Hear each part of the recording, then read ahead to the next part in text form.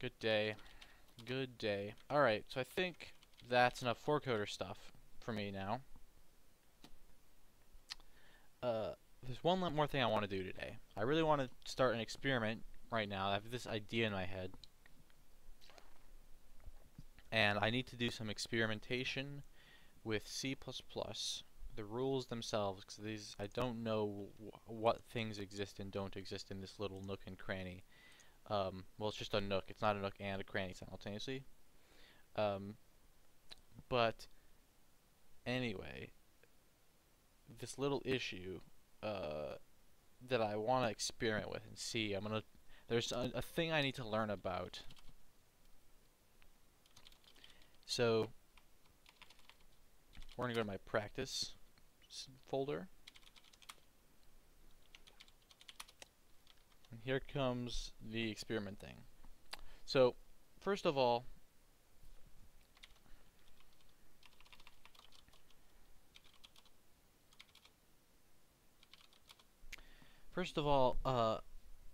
with this parser that I've been working on, I've always been trying to avoid something, which is an easy thing to do would be to make the parser work something like this, right? You've got your, you got your data and the length of your data, and you've got some kind of like parse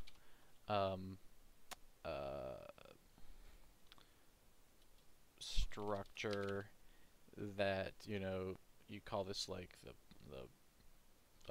parse or something, and you want to be like yeah, something like that. And then it's like, here's my CPP parse. I want to fill this up with the results of data and length. It's never this simple because you always end up needing something like memory allocations. You need the ability to open up files that you see when you see an include. There's just different things come up, and so there's two options there. I could just say like, oh, I'll just have the parse function do its own allocation. It'll call malloc. It'll open files itself.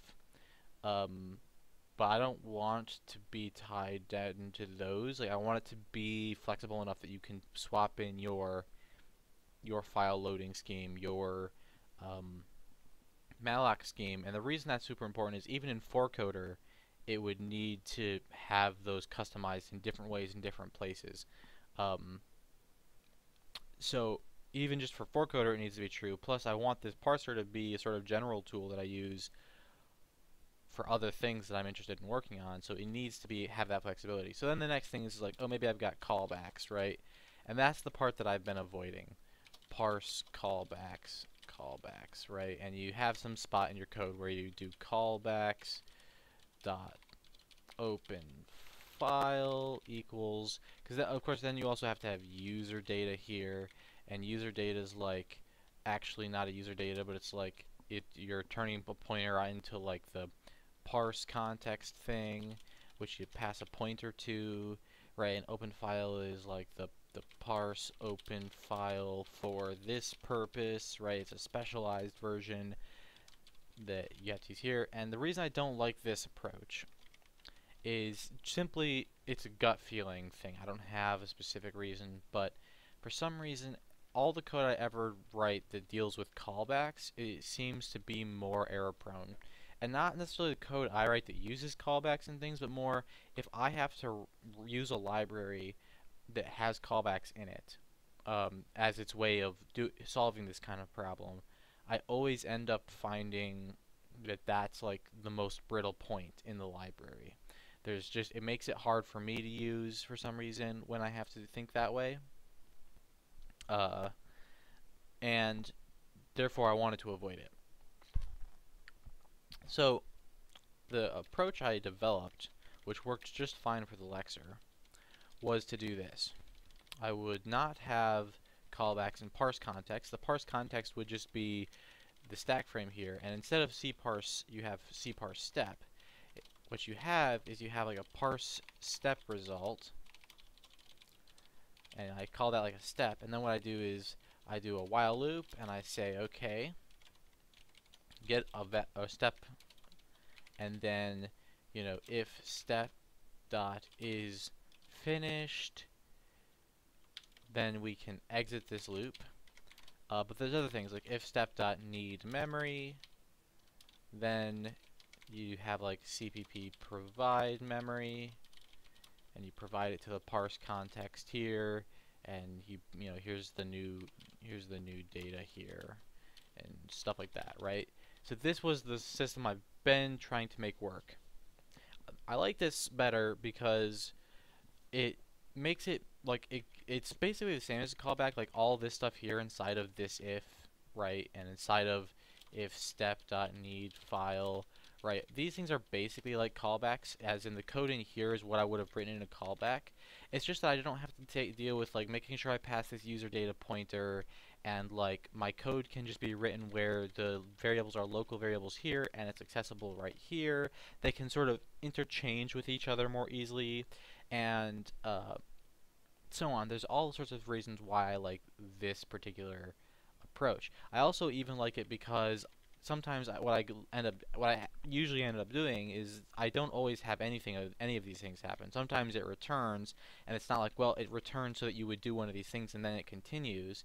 It's like it returns all the time. Like it's returning lots of stuff, and so then these things here are like for maintaining the loop, but I can also do like debug stuff by inspecting the state after each step happens here, right? And then you can also like terminate. You can do like you can do stuff like and we'll call that do string, right? And it just affords you all kinds of flexibility. You can have it parse up to 10 tokens, you can have it go 100 steps, right? Whatever the thing is you want control over, you can do it. So then you can do 100 steps, process the results of that, then do another 100 steps, process results. You can like pipeline these things. All sorts of nice things happen if you set it up this way. But the problem has been that to get the parser written this way has proven very difficult, because the reason this proves difficult is during the parse, this will happen to me. I'll be coming along, and it'll be inside of a switch of a state, right, under some case, and during that case, I check if the state, if the context, you know, previous is equal to this stuff here, right, and I get in there, and under that circumstance I begin a big loop that does some stuff, and every step in that stuff there's a chance, like, sometimes now I need memory, right? So we get to this sort of situation. So what I do to make this work, how does this happen? How do I deal with this? Well, what I've been doing, what every attempt I've made at trying to make this thing work under these constraints has gone, I get to here, and now the fact that I need memory here means I didn't plan this out well enough. What I should have done was, before the loop started, maybe make sure always enough memory, and then we never have this thing here, right? But then, like, that gets tricky to do because it's still inside this case, inside this if, and so what if I have to make sure that there's enough memory and make sure that, you know, there's, you know, because, well, normally there was like more than one array. Make sure hash table isn't full, and what if I accidentally hit this one and get it, and then I hit this one and I get this one too? So then what I have to do is like, okay, make sure always enough memory, then go ahead and do the next part, and then like if this happens, so never do stuff, right? And you can see that now the code has to do this, right? And I hope that I've impressed upon you, without going into excruciating like specifics, but sort of giving the sort of pattern here, is that it just gets hard to manage this when what the code I wanted to write was like this, but the structure that I was trying to return to required that like I not have stuff this well deeply nested that has to return and then resume. And so I decided that since I was basically doing all kinds of work to like sort of get that behavior, when really like and I knew the whole time that it was sort of like a soft simulation of a coroutine, and I was like hacking around like, oh, that's going to go too deep, so don't go around that. But right here, we'll say set the state here so I know how to resume to it. I've just decided that I want something similar to a coroutine in C. Because what a coroutine would let me do is I could have this interface up here, and I could be deeply nested in some crap in here, and then I could do yield I need some memory, and that would cause this to return, and I would blah blah blah do some stuff, and then go back and call this again, and that would resume where I left off. That's the functionality. It would pick up right there, so the code I write can just be natural, and it'll send its request via yields. The problem is a proper coroutine implementation requires that you have multiple stacks, and C doesn't really give you a good way to do that. You could do it through operating system stuff, but I don't want to base the parser. Like, I don't want the parser to only work in operating systems that happen to support this the right way. That where there shouldn't be an OS layer to my parser is what I'm saying. So today's experiments are all about what is the closest approximation to a coroutine that I can get in C, and I have some ideas. I think that it's going to be a little bit of a project, but I think it's going to be worth it because it's a tool I could use in a few other places too. And we'll see what we learn along the way. But the first step that I have in mind is that I think it's going to look something like this. So let me write the preferred. Let me start by showing you what the goal is, what a good coroutine system would look like. I would be able to do something like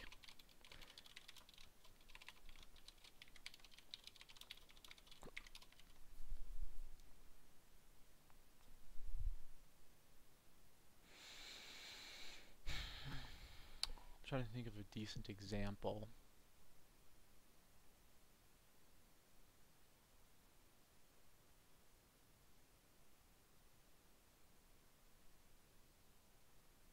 Okay. So something like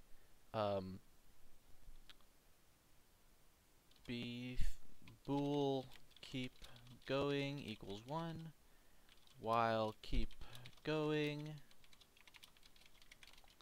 and then like a char c equals get next character. I'll put in a thing here called s. You'll see why soon enough. Okay, and then I also want bool prev is white equals 0. If c equals space or new line or carriage return or tab, then if the previous is white, then skip equals true. Either way, prev is white now, else prev is white is false, right? And then we'll have this concept here of skip, and every step of the loop will say skip is false. And so what this code does is it's calling some function called get next character, and each step through it gets a character, it sees if it's white space, it sees if its previous thing was white space, and if both of this and the previous are white space, we're going to do something called skip. But if we do not skip, right, if we're at a situation where you do not skip, then, you know, output C, right? So output C means like maybe printf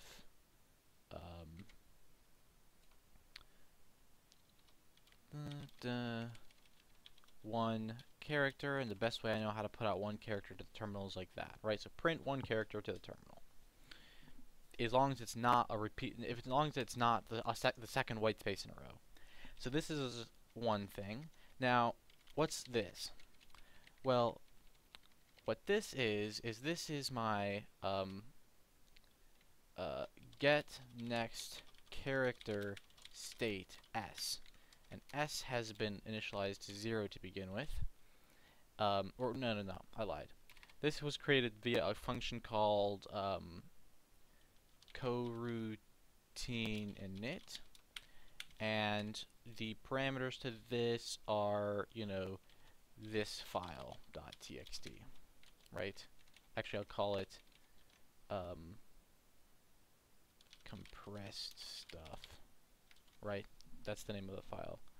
.comp, compressed, right?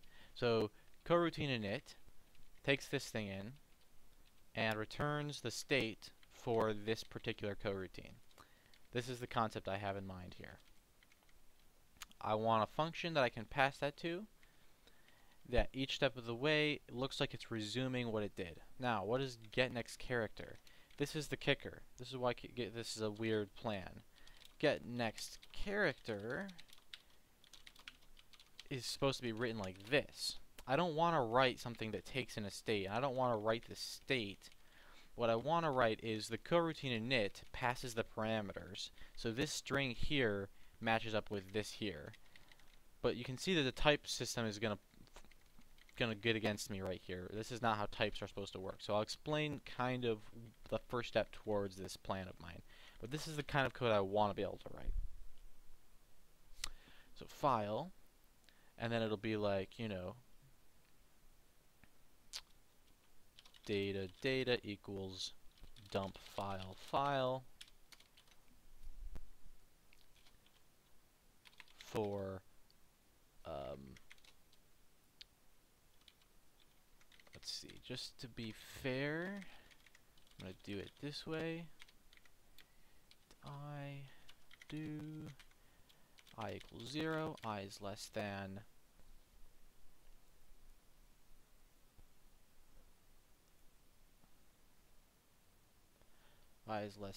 data size. Let me fix something real quick. There we go. Plus I. Do decompression on data I with some sort of maybe decomp state, which I initialize to 0, and some sort of state passed in right there. And what we'll do is we'll have a char c if, and of course what I need here at the end is if c equals 0 is output, then keep going is false. But right here, do decompression data for loop if do decompression, and then what I do is if c boom, and then out here at the end I'll return 0, and then here what I'll do is I'll yield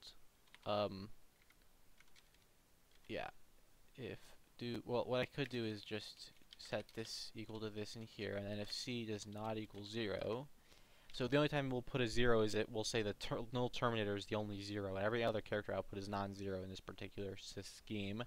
Then what I want to be able to do is yield c, right? And yield means basically return c, but next time this coroutine is called, I want it to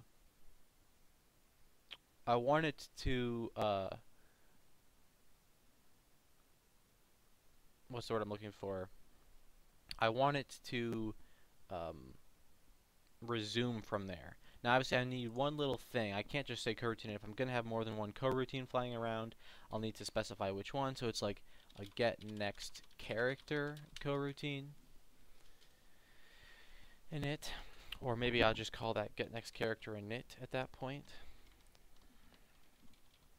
And then I have this resumable code, but I wrote the code so it's resumable in this way, right? So this is what I want to be able to write, but there's reasons why you can't do this.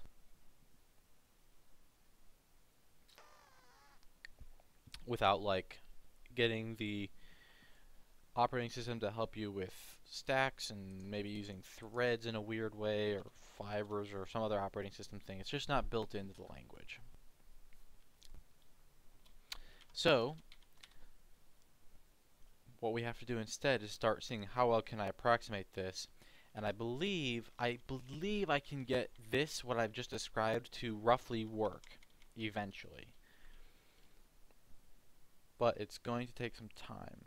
Now the other thing I might do is I might call this resume, like just call that the resume function instead of calling it by the name of that. But the idea is that when you call resume here, that's actually invoking this, and it's either starting from the beginning if we've just initialized this state, or it's starting from the middle of a yield, right? Now how is that going to be possible? Let me show you the plan. So for now, I don't see any reason why any of that code doesn't work. But what I will have to change is this function here greatly. This function, char star file, blah blah blah blah blah, is actually going to go more like this. There's a struct called get next character state, and you can see in my final plan I don't even have to write this struct, right? I write this function, this struct is auto-generated, and I probably put like right here resumable just to mark that this is a resumable function. Okay, get next character state, that needs to contain all of this, it needs to contain this, and it needs to contain this.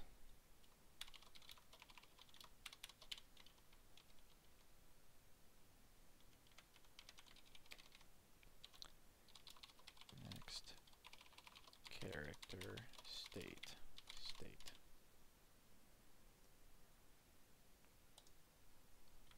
Alright, this function is now being called resume. Since it's, you can see how far away from the code I wanted I actually have to get to have this happen. All of this is now state pointer. Of course, what we could do here, so that we're not dereferencing a pointer everywhere, is I could say that I copy this into the local scope, but you know, it's something like this. I grab a copy of it, and everywhere that there's a local variable, it now is in there. Do decompression.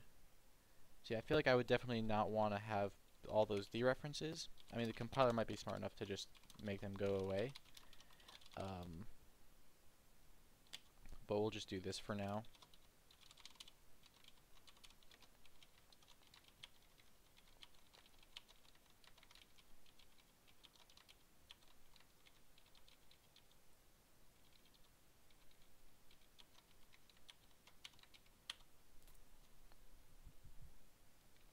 Okay, now there's another transformation I need to do, because this is still not actually anything useful. I need to turn this into this, and I need to turn this into this. Right, and what those actually do is going to be something like yield some amount of thing does something like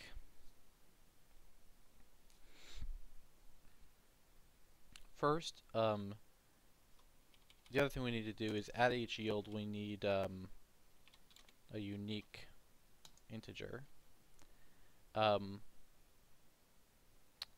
So there's PC, there's N. So first of all, state equals S. Before that, state underscore underscore PC underscore underscore equals PC.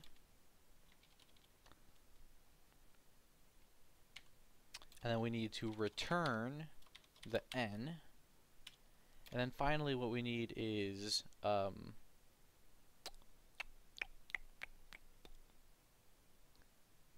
like a case on PC, right? It goes right there. And then I'll take all of that and wrap it in braces so that it can be treated as one object in the code, right? One computational enclosed thing.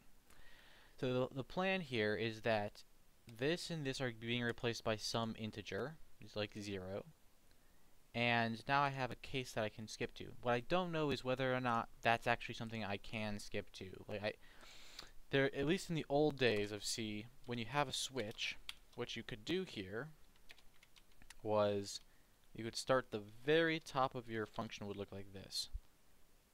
S dot, and of course this can't actually be 0 because 0 is like the initial PC. But basically I have to include here switch on s dot PC.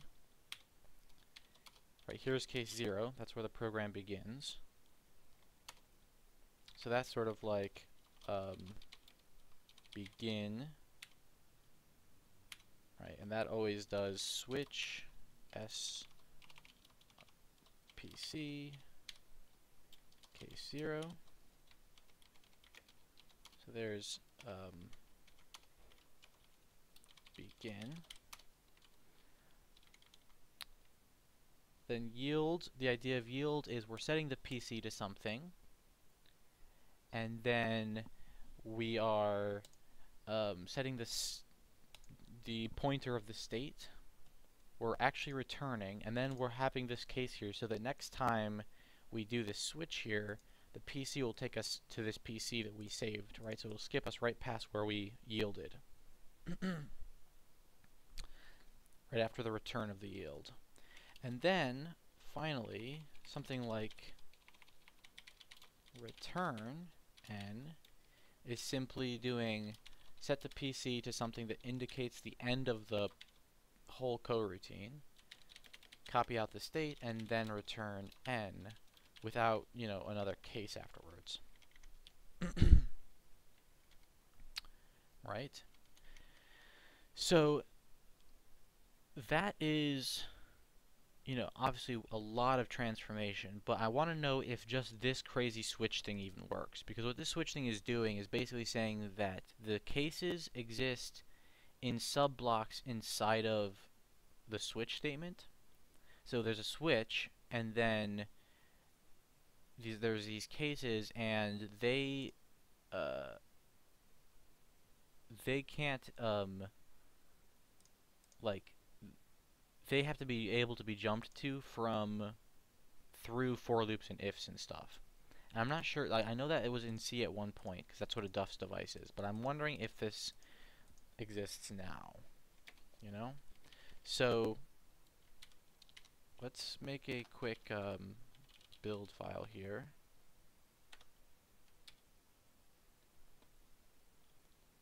prac62.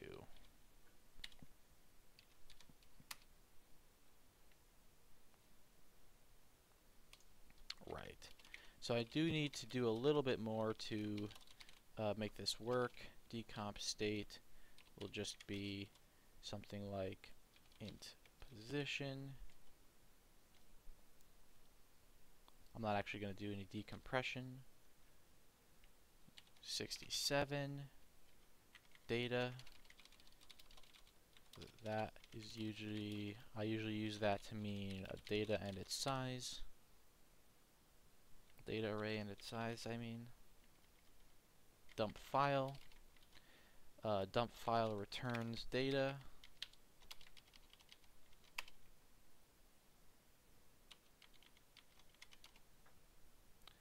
Dump file takes a file name, and I'll just rely on good old-fashioned C for that for now. File equals fopen, file name, read binary. If you've got the file, here's your data, here's the result. Return the result. If you've got your file, then this is where I've got to remember how these things work. Fseek to the file position 0 seek end.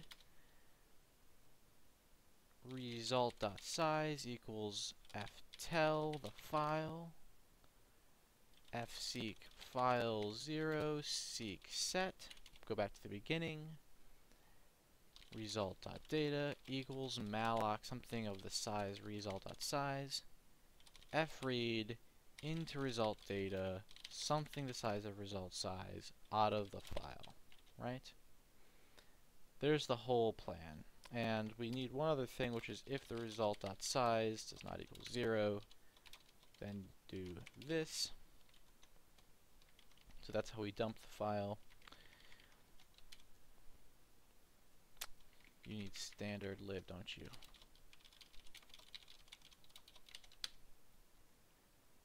'78 char star. Control G 109.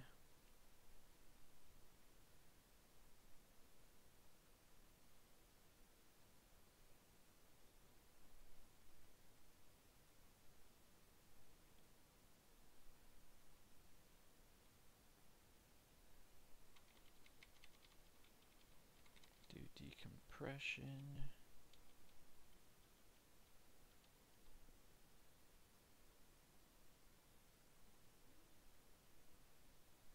.109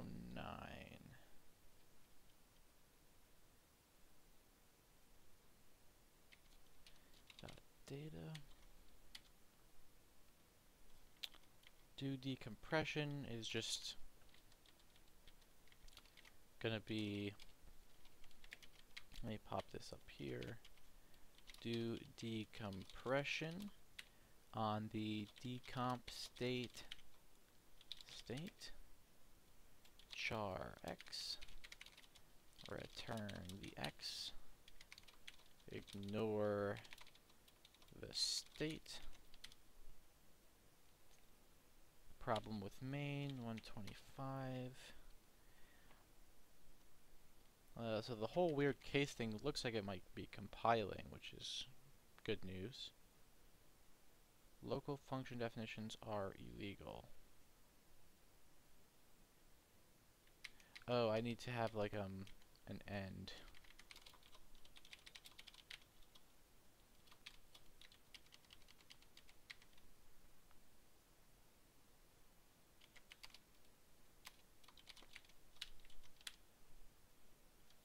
Get next character init 135. Yes.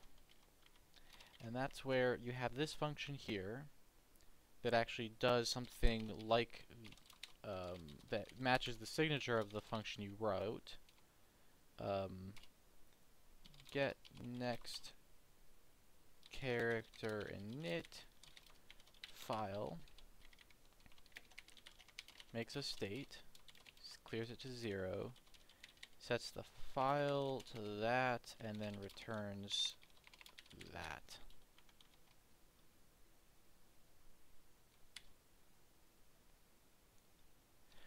Valbus void state, when you put void on something like that, it just means don't throw me some kind of warning or error over the fact that I didn't use this parameter.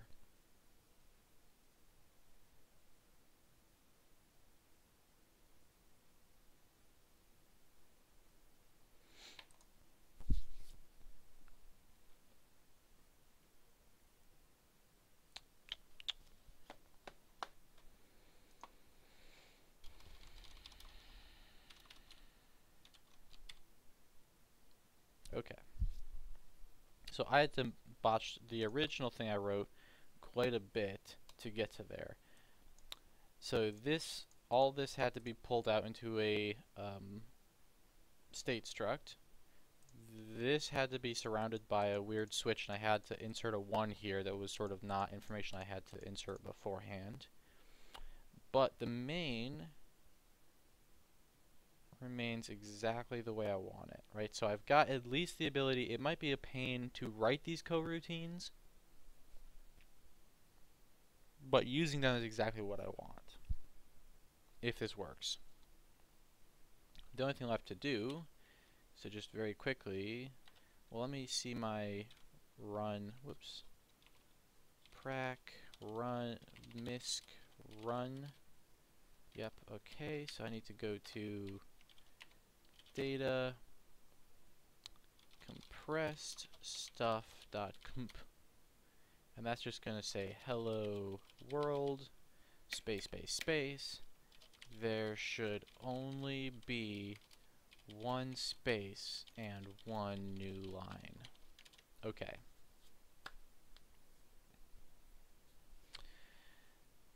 Okay, so if I go back to code, we're building, let me see if this runs. Won't necessarily run. Alright, let's debug it. I'm curious to see what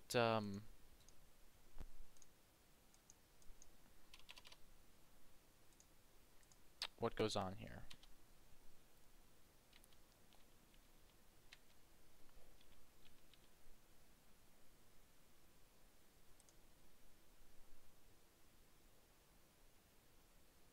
Okay, great. Resume. What happens here? So we copy all of S into there. We begin. That means, okay, so that gets cleared to 0. We do dump file. Does this fail? Because it could totally fail. Yeah, we got a 0 there. File name compressed stuff.comp. Didn't work. Prac data compressed stuff.comp.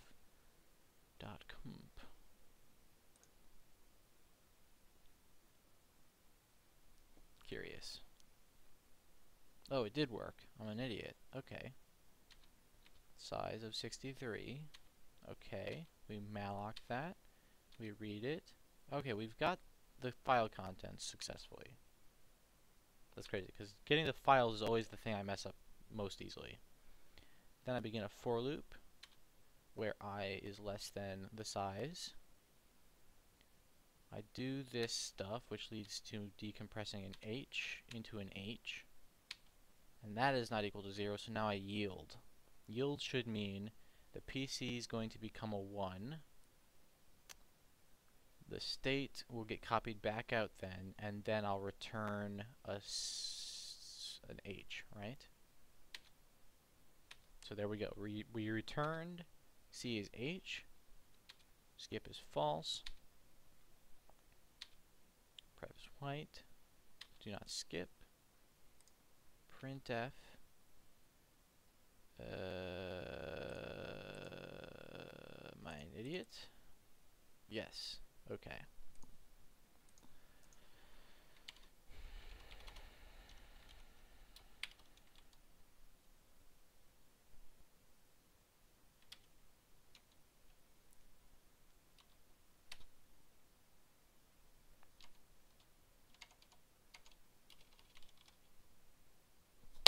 Awesome. So that is a proof of concept right there. So basically, that means this works. Like, I can write coroutine so long as I'm willing to do every single local variable in this way, where I put it into a struct and I put an s dot in front of it. I may not be willing to do that. I can start for now doing that, but that's all the experimentation I want to do here, because that basically proves the concept that I can yield and I can use this sort of Duff's device style jumping into weird random spots to get the effect that I want. But what I really would like to do is use my parser to make a sort of piler that would read things and see, oh, this is resumable, and turn resumable functions into something that has the struct generated automatically, the function generated automatically, the resume function, that is, for that particular state, the let's see, the init function for that state, right? So I would want to generate the init function for this state, the resume function for that state, and I would want to generate the struct itself just given this code.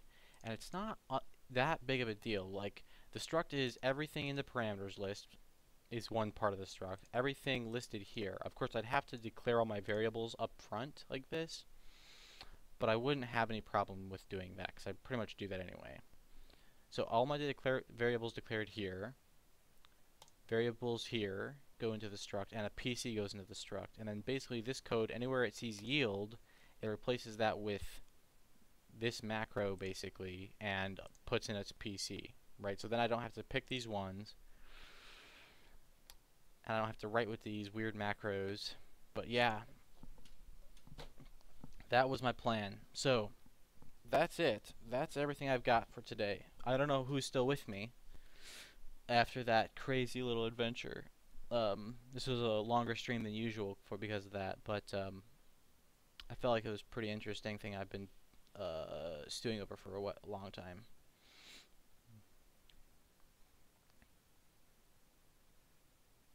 So before I sign off, I'll take a minute to see if anyone's got any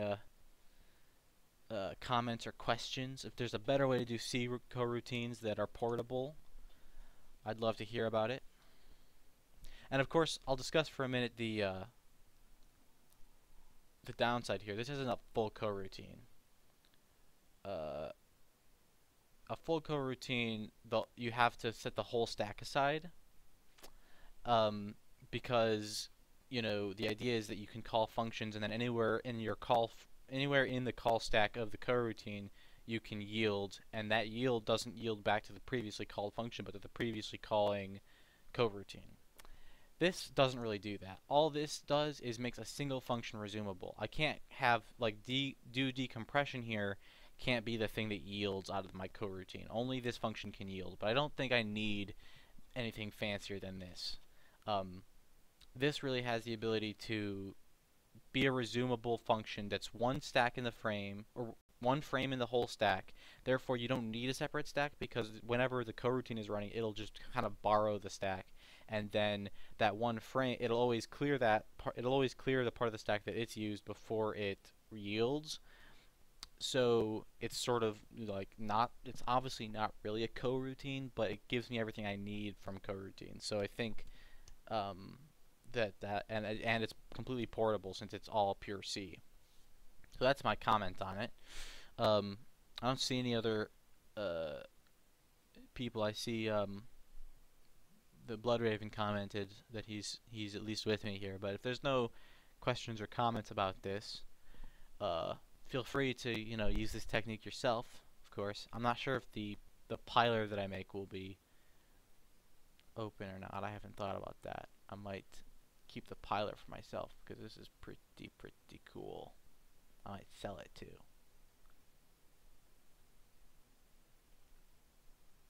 For $1.